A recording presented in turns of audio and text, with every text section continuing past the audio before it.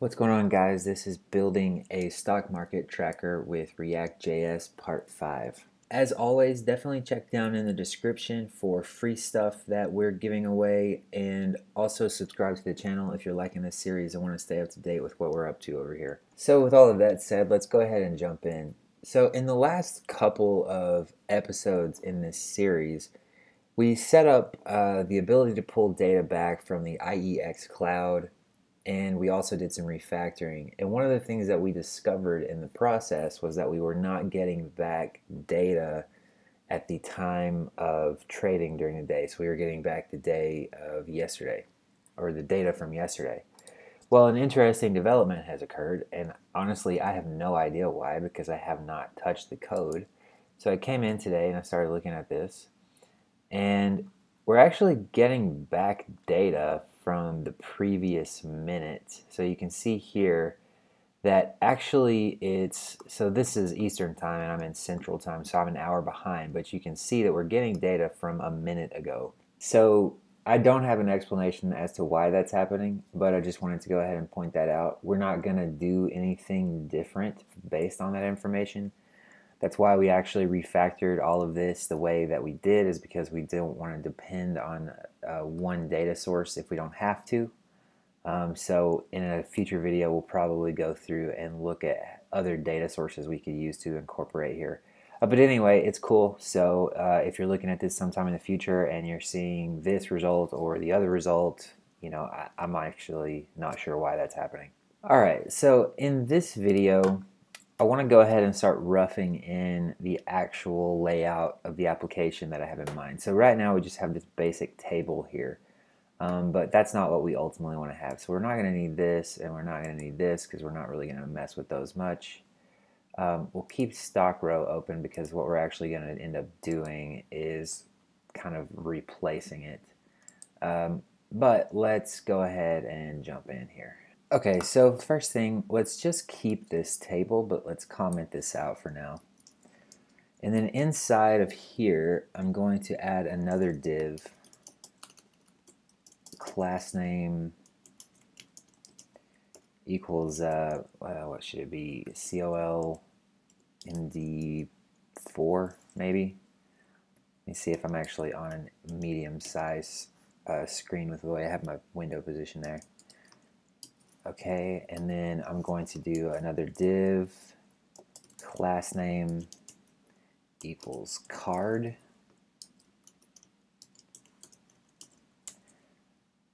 And let's see what we get. Okay, it did not like my comments. Let me just go ahead and kill that. Okay, so then we've got, so you can kind of barely see a faint outline of our card up there. Maybe I'm going to make that, well, we'll come back to that in a second. Excuse me, div class name equals card body.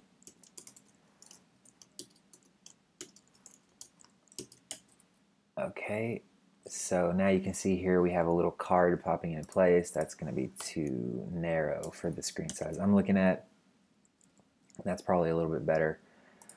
Okay, let's go ahead and bump this thing down MT5 like we had the table. And let's see, what else should we do here? So what I'm ultimately going to do is have like a thing at the top, like in my first design that I showed with my current portfolio value, and then every time the screen updates, it's going to change the value based on the data we're getting back. Okay, so let's keep going here. So what I'm actually going to do to start is just kind of rough in the stocks in the way that I'm kind of seeing them. So I'm going to put an unordered list, class name equals list group, and then I think it's list group flush. And this is all coming from Bootstrap, so if you're using something else, you'll have to kind of do something that mimics this design. And then inside of here, let's do li class name equals list group item, and then let's just put Apple, and let's see what this looks like. Okay, so let's add a couple of these things and see what we have here. Okay, so my list group flush didn't work out quite right, so let me check out what's going on with that. Okay, looks like I might need to not put these inside of the card body. That might be the problem. Let's see if I remove that and save that, if that fixes it. Okay, yeah, that's what I was expecting. So this is all definitely going to change a little bit, but I want to just kind of start putting in what's the beginning of a design a little bit. That's just gonna, I don't know, get us started on something that's a little bit more interesting looking than a table. So I'm gonna bold Apple. I need to put a price in here, so let's just make up one, 456.78. And let's see, then we might want to put, you know, the change today.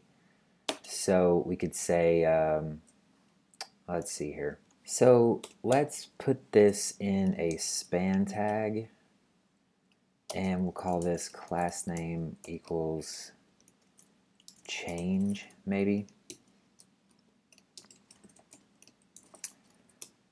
And let's do something like plus $12.34, and I'm not going to get this percent calculation right because it's not important right now. And maybe we want to add, well, let's just see what that does, like see how that fits on the line. Okay, that's not bad.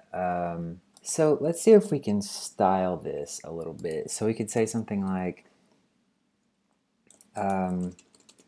change style equals an object, and then we want to say something like color, like that, and that should be a hex code probably.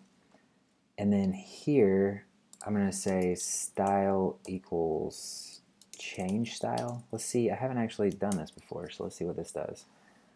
Change style is not defined, so we need to make that a const. Okay, cool. So that's working. So now I want to say font size, and then let's do like 0.8 rem. Now that we need tech quotes, we'll make it smaller, and let's add some space at the beginning of this thing. Can we do this here? So just well, let's add a margin left actually. Let's make it like 5 pixels. Do we need pixels here? What happens if we just save like that? That works. Okay, that's pretty cool. Yeah, I've been doing CSS and Sass in Rails projects for quite a long time, and this is kind of strange, but it's pretty cool, I think. So, all right, so what do we want to do now? What we want to do is actually start moving this down into our stock row. So, and I think it's fair to call this a row. And it's not a table row, but I don't really want to rename it, I don't think. So let's open that up, and let's go ahead and just copy, let's go ahead and copy this line, or cut it, I guess, and let's paste it down here in the return. And let's kind of fill in with what we do have, and then we'll leave some other placeholders. So we can say that's the ticker. That's going to be the price, and let's go ahead and leave a $sign there. And the other stuff we don't have right now. So let's go ahead and take that out. Change style is not defined because we put it over here. Okay, and then we can go ahead and just put this at the top like we had it. Okay, now instead of list here, let's go ahead and put our stock row, and then we'll say ticker equals Apple, and let's see what that looks like. Okay, so we have it all in lowercase, so we can fix that. And then we want to have a few down here, so we can do, you know, Google, and then what do we have in Microsoft and we had Tesla. All right, let's see what we got here. So Tesla is not coming in for the past minute. All right, well still, that's kind of cool. You can see we have some issues here with numbered display. So that should have a comma and decimal places afterwards, probably. We want to uppercase these most likely. So we want to modify the presentation just a little bit. So we probably need to do one more short video. I'm going to go ahead and cut this one here. But we need to do one more short video on the actual style and presentation. We need to find a way to add back the date time of this data so that we can see, what we're looking at here. Maybe that should go above, the whole thing, or below in like a little footer or something like that, so that we know when the data came from. We probably, we need to change this to actually be real data, so that'll probably be the video after. So what we want to do is get not only the current value, but get the data from the previous day, so the very end of the previous day, and then we'll calculate how it has changed during the current day. So that'll be the video after we kind of finish up this styling. And then I suppose 3 videos from now, approximately, these can change depending on how complicated some of this stuff is, but then we want to actually let you build your own list in the UI here. So we've got some style changes to make in the next video, then getting real numbers for the percent changes coming in, and then adding your own stocks. So that's it for this video. It's pretty simple so far. I think in the next 2 to 3 videos it's going to start to ramp up and get a lot cooler. So stick around if you're interested in this, and if you're enjoying this, definitely subscribe to the channel. But with all of that said, I will talk to you in the next episode.